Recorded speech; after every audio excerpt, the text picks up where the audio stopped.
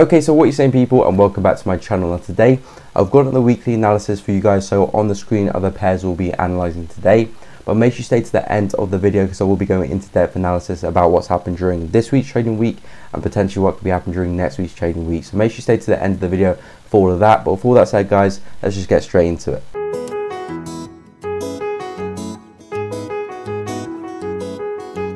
First up, we've got Euro USD.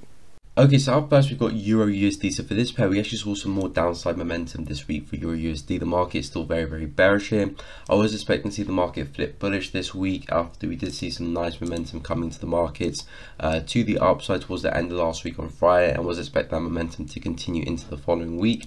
However, we failed to break through that resistance and failed to hit the targets up here. So the market, as you can see, failed to break through that 1.18800 mark, flipped bearish again, and it's still looking quite bearish now. So for next week, I'm expecting to see that momentum continue to the downside.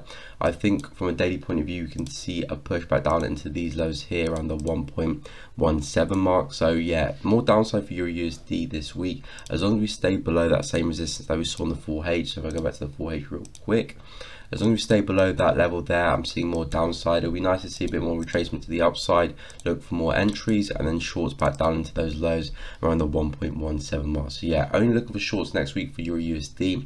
The market is looking very bearish so far. If it can break through that level, then yeah, we might turn bullish. Then we can probably look at these levels back up here again around the 1.19500 mark, but for now it's looking very bearish here. It looks like we're failing to break past that level. So yeah, only looking for shorts for next week for Euro USD. Like I said, if the market can retrace to the upside first, that'd be great. Better risk to reward there, and then short it back down into these lows. Then if you can break through those lows, then you can look to those daily lows down there on the 1.17 mark. Next, we're going to take a look at USD JPY. Okay, so up next we've got USD JPY. So for this pair, we saw some nice upside retracement to start the week off, which was expected. We did have this nice push to the downside, breaking through some structure, also breaking through this trend line here as well. So we were expecting to see some retracement now for USD JPY, and we did see that at the start of the week. Then we were expecting to see the market sell off again, coming back into key areas of resistance and see a nice push to the downside. You can see here on the daily, we had a nice break and retest of this trend line here. So 1, 2, 3, 4, 4 tests of the market holding that trend line as support. Then we came back, broke through that area, and now held it as resistance, and did see a nice move to the downside. And we were looking at this area here as a place where the market might find some resistance and go short again. So for the market there, we had a really nice move to the downside, I believe on maybe Wednesday there, really nice move to the downside. Great shorts if you did get involved to that. I'm still expecting more downside for USD JPY. Looking at this from a daily 4-hour point of view, we did see some strength just before price got to these lows, which was the target for USD JPY. We were expecting price to come to these lows, and as you can see, we just missed that, and we're seeing some momentum to the upside, but I think it's going to be short-lived. I think we can still continue bearish here. So again, looking for that retracement to complete, and then we can go short again, take these back to the lows, and I think we can go a little bit one step further. If we go back onto the daily chart, we do have this really nice area of support just below where the market held last week. I think if we do see some new lows, this is probably where the market wants to go. Really nice area of support where we did hit the trend line, and see it's a nice injection of bullish momentum around the 109.200 mark. So yeah, only shorts for me this week for USD JPY, unless we start taking out this prior level there. If we take out that, then we might be turning bullish, and we could actually have a good chance of coming back to those highs. But for me, as long as we stay underneath that point, turn bearish again, looking for those shorts. First target will have to be this prior low here, because we can still reject that area, turn bullish again. So that will have to be the first target. But if we can break through that and see that bearish momentum really kick in, then we can aim for this target here, just below that area around the 109.200 mark. And next we've got USD CAD. Okay, so next up we've got USD CAD. So for this pair, we actually saw more upside this week. I was expecting to see a bit more retracement this week for USD CAD after that strong reaction that we had towards the end of last week. I was expecting to see maybe another test of this trend line, and then we can judge whether USD CAD wants to stay bullish or not, because if we did see a break of that trend line, we might be turning bearish. But if we saw a nice bounce, that would be a great place to look for buys. However, as you can see, we did not quite get to the trend line there. The market held this support there 1, 2, 3, 4 times before continuing to the upside. So overall, USD CAD it's still looking very bullish here, and I think we can see more upside coming into next week for USD CAD. We are trading, however, in a very strong area of resistance, this 1.26 level here. As you can see, we found resistance here many times before absolutely dumping to the downside a few weeks ago. Now we're back at that same area, so I am expecting to see some type of bearish reaction to the downside. The market is at a very strong area of resistance, so I'm expecting to see some retracement to the downside, maybe back to this area here, prior resistance, now turn to support. And then if you do hold that as support, I can see more buys breaking through that area and potentially come into this area here, because it does look like USD CAD wants to go into reversal mode, and we could actually be seeing some more bullish momentum in the markets, even in the higher time frames like the weekly and the monthly, and really start to reverse this bearish trend that we've seen in the markets for quite a few months now. For USD CAD, as you can see, it started all the way back here and we've just been trending to the downside. So I do think a reversal could be on the cards right now for USD CAD, and if we can break through this 1.26 barrier, I can see the market pushing to this next barrier up there. So yeah, only looking for buys right now for USD CAD. I do see some short-term selling opportunities since we are at that very strong resistance, and I am expecting to see some downside from that area. So maybe in the lower time frames like the hourly, 15-minute or maybe 5-minute, there might be some nice selling opportunities back down to around this area here. But if we can hold that area as support, form another higher low, I think we can look to target the highs back here again. And if we can get a breakout, I think the market can come all the way up to around the 1.27400 mark. So I'm seeing more upside for USD CAD this week, but first a bit of retracement, then we can get involved in that buys to the upside. Up next is Euro GBP. Sorry to interrupt the video, guys, but if you are enjoying the content and you're finding it useful, make sure you go hit the subscribe button down below, and also make sure you drop a like as well. It really does help the channel out. But anyway, back to the video. Okay, so next up we've got Euro GBP. So for this pair, we did see some more downside this week, which was expected for this pair. We did push back up again towards the end of the week, but I think it's still retracement. Last week we finished around this area here, right in these lows, and I was expecting to see a break of this support, which we did see. However, it was short-lived. Nice break there. Market came back above, messed around a bit, and then we're seeing some momentum to the upside. So overall, Euro GBP, like I've been saying for the past few weeks, actually, this pair is still very choppy, very tricky to trade, and actually you can catch the tops and the bottoms of this range. Yeah, it's just a very tricky pair to trade. Overall, the market bias is still to the downside, still making lower lows and lower highs. You can see this trend line here still very much intact, holding firm for all those wicks. So as long as we stay underneath it, like I said from last week, I'm still seeing more downside for this pair. We do have this daily support, which I think we can go come and test if we still remain underneath that trend line. Of course, come and test that area, either break through it, see some new lows, or maybe start to give a bit of a double bottom and a reversal, because we are definitely running out of that bearish momentum with that price action. So for next week for your GBP selling opportunities, like I said, I probably won't be looking to trade this pair just because it's very choppy, but if you are, some selling opportunities do look good at that trend line. If we do break through that trend line, see strong daily close above that, and the market starts to create higher highs, higher lows, then I think we could be in for a reversal and seeing the market turn bullish and probably eventually come back to these highs up there around the 0.87 mark. So Euro GBP for now, more downside. If you do get back above that trend line there later in the week, you can change your bias to bullish and look for some buys on those pullbacks. But for now, we're holding that trend line firmly. So more downside for Euro GBP and aiming for around that 0.84800 area. Okay, so up next we've got AUD USD. And now we're going to take a look at AUD USD. So for this pair, as you can see, we have more downside this week for AU, and actually I was expecting to see a bit more retracement for this pair. We did have this trend line here connecting those lower highs there, so 1, 2, 3. I was expecting to see a fourth test before the market came back down again, but as you can see, we did form resistance here early on in the week, and the market kept trying to break through it, however failed to do so. You can see one test there, second test there, and the third test before we did collapse to the downside. So the market for AU right now is looking very bearish, and I think some more downside for next week does look likely, as long as we stay below this area here, because this is now our lower high. If we do break through this, then we might be coming for the trend line up there connecting those lower highs. But for now, I think if we just focus on price action below this level here, we could be seeing some really nice shorts for next week for AU. So yeah, looking for a bit of retracement. It'd be nice to see another test of that level, again maximize the risk to reward, and then we can short it back down into those lows. If I do go on the daily time frame, you can see we are coming back into a key level of resistance, which now will be acting as support. So that major level there, if I take that across 0.74, we're right into the thick of it now, so we might be seeing a bit more retracement. Like I said, as long as we can stay below that level there in the 4H, we'll go back to the 4H quickly. As long as we can stay below that level there, shorts do look good for AU, and we can take that further to the downside. We also do have this level here on the weekly. As you can see, weekly resistance there, nice break and retest for that doji as well. So if we can break through that level, we might see the market go and fill this gap to the downside. So AU is looking like we might be seeing a lot more downside over the next coming weeks, as long as we keep this price action together. So yeah, AUD USD, more shorts for next week. Again, for opportunities, wait for a bit of retracement, because the market right now is creating some new lows. Don't really want to be selling into that. Of course, we do have that support there as well, so we'll be looking to see if we can see some upside to start the week off and then take this market down again. Now let's take a look at NZD CAD. Okay, so up next we've got NZD CAD. So for this pair, as you can see, we saw some nice momentum to the upside, and it does look like the market is starting to reverse here. As you can see, we've been dumping to the downside for quite some time now, but it looks like we're starting to get this bowl shape here for NZD CAD. You can see we've gone from making lower lows here and now starting to make higher lows, which we did recently have on USD CAD, but now NZD CAD is giving this bowl shape here. So this normally does mean reversal, so if the price action does keep up, I'm looking only for buys for NZD CAD for next week. So I think we can see some more upside for this pair, and eventually probably coming back into these highs all the way up there. So yeah, my buys for now for NZD CAD is the upside.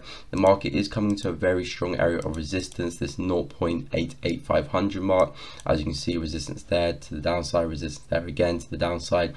As you can see now, we've actually kind of pulled back a little bit there with that daily candle on the Friday. So yeah, I think for next week to start off, some retracement to the downside, but again, like I said, we've got this bowl shape here. If we do see that move to the downside, it's likely just going to give us another higher low and give another excuse for us to look for some buys. So yeah, NZD CAD here, waiting for a bit of retracement to the downside.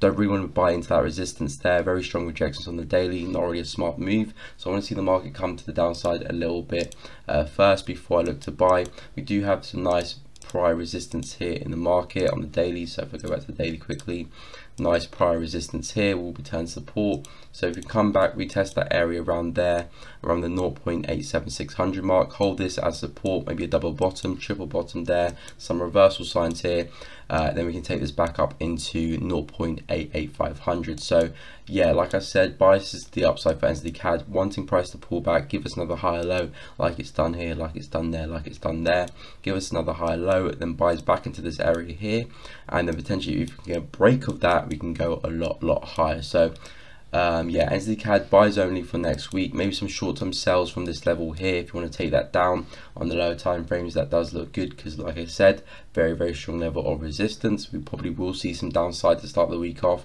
so some short-term buys do look good, but I'm going to wait for the buying opportunities, wait for price to give another higher low, and then we can take this higher, or potentially the break and retest, because again, it doesn't have to retrace.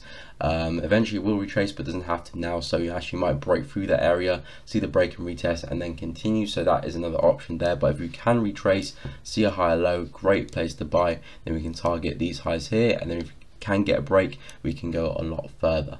Next up, we've got GBP NZD. Okay, so next up we've got pound NZD. So for this pair, we did see a quite nice dump to the downside towards the end of the week. At the start of the week, when I was doing my analysis, I was expecting to see a pushback into the highs, which we did see with those wicks. As you can see, nice pushback into those highs, but I was expecting to see some new highs past that into around the 2, maybe 2.500 mark, but as you can see, we didn't quite make that. So the market rejected that resistance, fell back to the downside, and now is looking very bearish here. If I do zoom out, we still do have this trend line intact here, connect the lows, so 1, 2, 3, and I do think we can see a test of these lows here, because the market is looking bearish, and this is potentially the market coming back to reject that area, giving us maybe a double top, and we could see the market reverse to the downside potentially. So pound NZD for next week, only looking for selling opportunities. We'll be looking to see if we can get pushed back into these lows here, kind of where that trend line and that support meets up around the 1.95 mark. So yeah, for opportunities, want to see some upside first, because we did see quite a nice drop to the downside there. So looking for that retracement. If you can retrace, that'd be nice. give us another lower high, then we can short it back down into that support / into that trend line, and then we'll see what happens on the daily chart, whether we get another bounce or whether we break through the trend line. Because if we do break through the trend line, you might be looking at a reversal and price coming a lot deeper for pound NZD. But if you do see a bounce of that, there's a good chance we'll probably see a push back into those highs there. So pound NZD need to be a bit more reactive for this pair. For now, the most likely move is to the downside, back into that support, back into that trend line. Then from there we can make our judgments whether we're looking for buys or we're going to look to sell the market because we're breaking through that trend line. So pound NZD to start the week off, really nice opportunity for some shorts. If we can get that retracement, then we'll make our judgment from there whether we're looking for buys if we get the bounce or sells if we get the break. Next, we're going to move on to CAD JPY. Okay, so next up we've got CAD JPY. So for this pair, we did see some more downside this week. We were holding this key area of resistance as I was doing my analysis last week, and actually pretty much throughout the start of the week as well. As you can see, some nice wicks into that support. I said as long as we can hold this support, there's a good chance of us seeing some more upside for CAD JPY this week.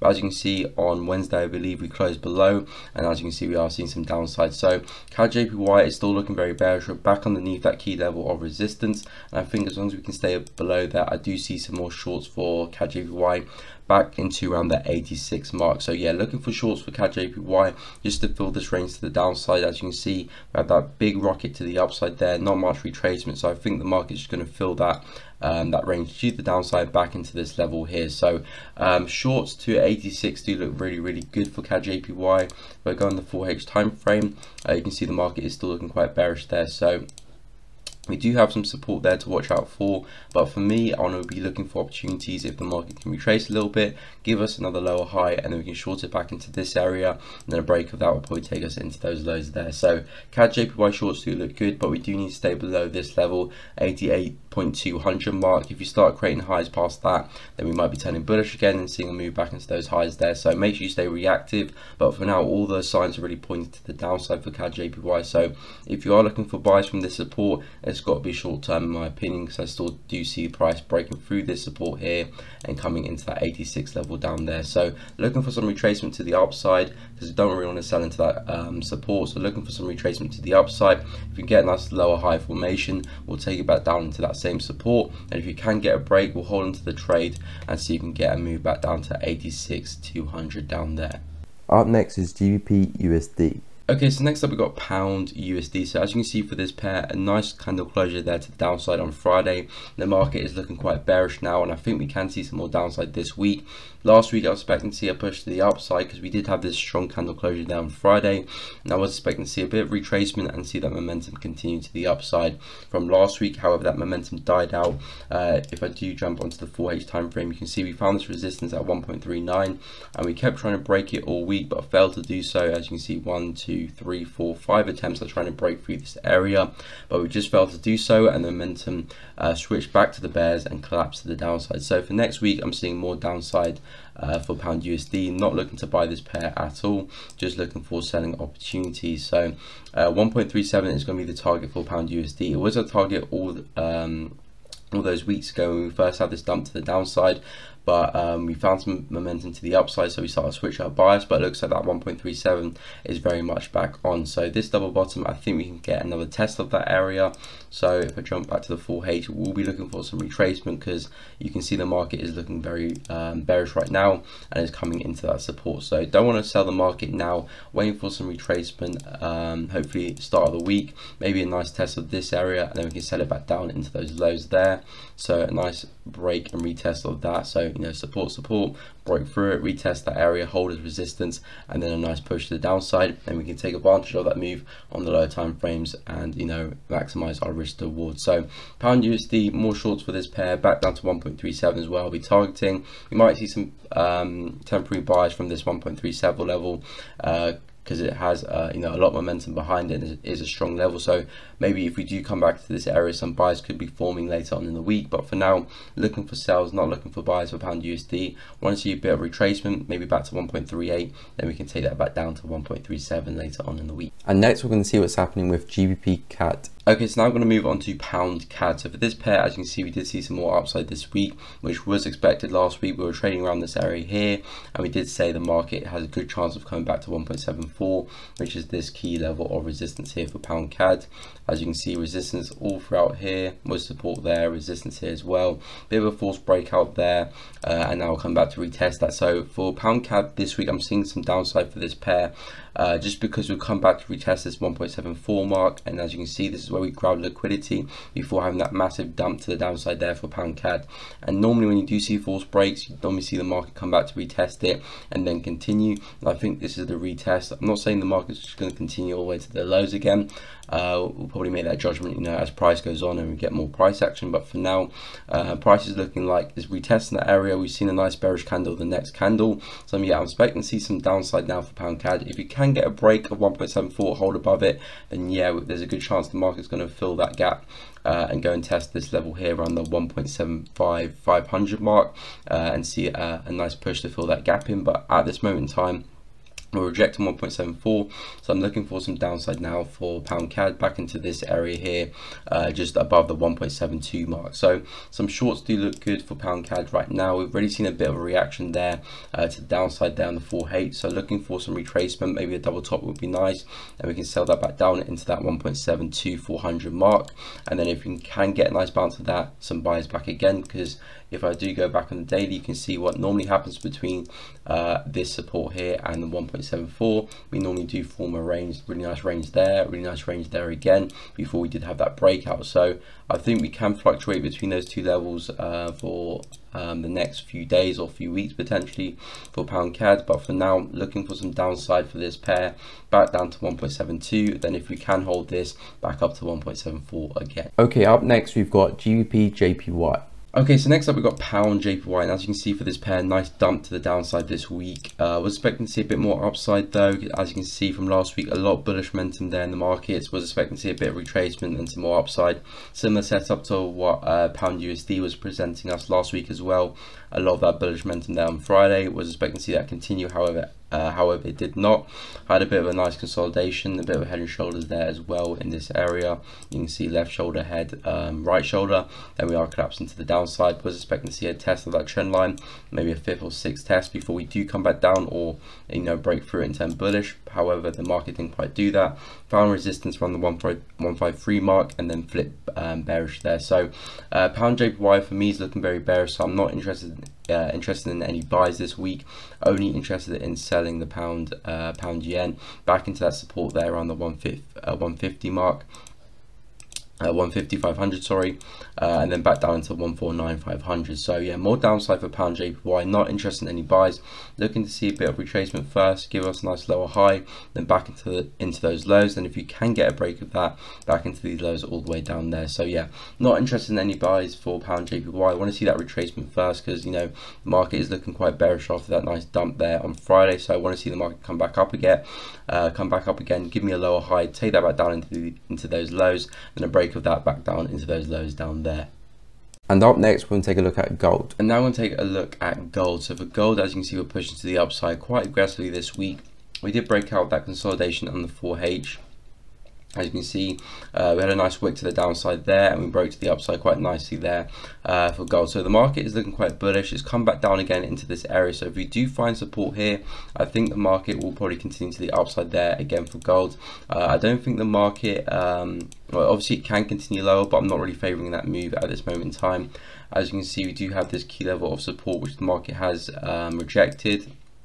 Very key level of support, big push, big push, big push to the upside, and now having another big push to the upside.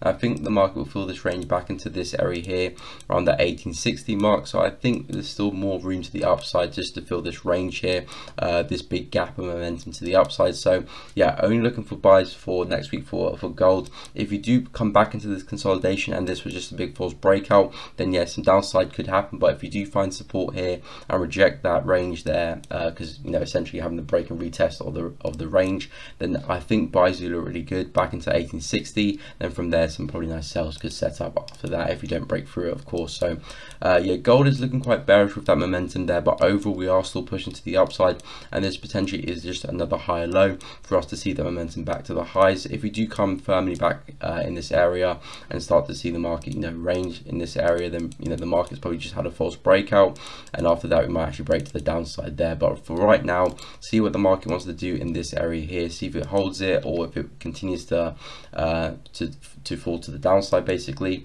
But if we can hold that as support, give us another higher low, start trending to the upside again, there's no reason why we can't go reach 1860 this week. So yeah, more upside for gold as long as we can hold that as support and we don't break back in, and then we can go target 1860 all the way up there.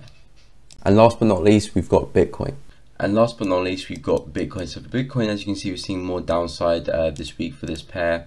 We failed to get back above this area, rejected as resistance, and now we're starting to fall to the downside. And as you can see, we still do have these lower highs intact here, holding that trend line there to the downside. Failed to break through, and we do have a bit of this channel here. If I connect these lows. So yeah, Bitcoin right now I think it's in a bit of retracement mode. We might see another push back into that trend line there, retest that trend line, and if we do hold again, probably see some more downside there for Bitcoin. If I do go on the weekly time frame, you can see the market did break through this support here. So if I connect that line there, we were failing to get a close then. Actually last week we did see a close there, not a very strong close, but we did see that first close before below that line. And as you can see this week, we're really starting to see that momentum, and we do have about 10 hours left of this week, of this week's candle before it does close. Obviously you can still pull all the way back up and close bullish, something crazy happens, but right now it's looking very bearish here, and there's a good chance, you know, it'll close somewhere around where it is now, below there. So I'm seeing more downside for Bitcoin right now.